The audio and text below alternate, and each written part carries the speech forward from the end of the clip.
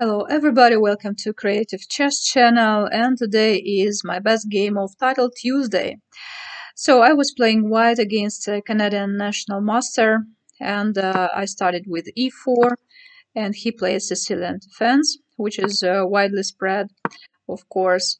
And today is not neither variation, but variation with knight to c6. He played knight c3, I played knight c3, he played e5, and knight d to b5. And here I was expecting something like d6, but he played a very quite strange move. Actually, it was played several times. For example, in the game of Peter Leko against Novikov Stanislav, who is a grandmaster from Russia. And in this variant, Leko played like this, and after a6, there was this exchange. And after queen to e7, they exchange queens, and so they play the game something like that. You see that white has two bishops, and white's position is better. I didn't know that, but I think I played nicely, because here after h6 I decided to check immediately, but after queen to e7, as I don't like trading the queens and didn't want to play endgame, I decided just to retreat, which is not the best move, of course, here, but anyway, I prefer to attack. That's why it's better to leave the queens for me. So he castled, bishop to e2. You see he's preparing d5, and that's why I decided to stop him from this. Playing bishop to f3. So anyway, for him it was the best to play d5 here, because after capturing, for example, he might have played this variant, and so his position is better now. But he became afraid of this and played another variant, just calmly, quietly, d6. Castle. And bishop to e6. Now for sure he's going to play d5. I can't stop him, but the only move where I can stop him is knight to d5. That's why I played this move.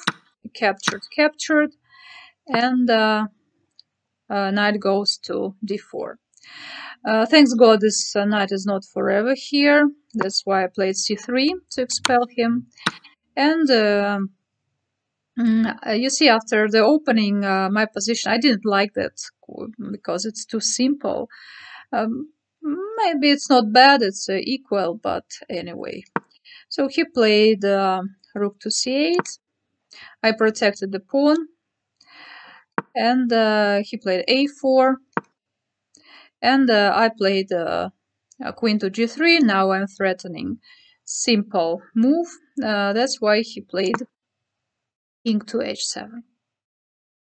Now I'm developing my pieces, and he goes a very, very bad move. Actually, it's a mistake, but guys, can you please find yourself? What should I have played here?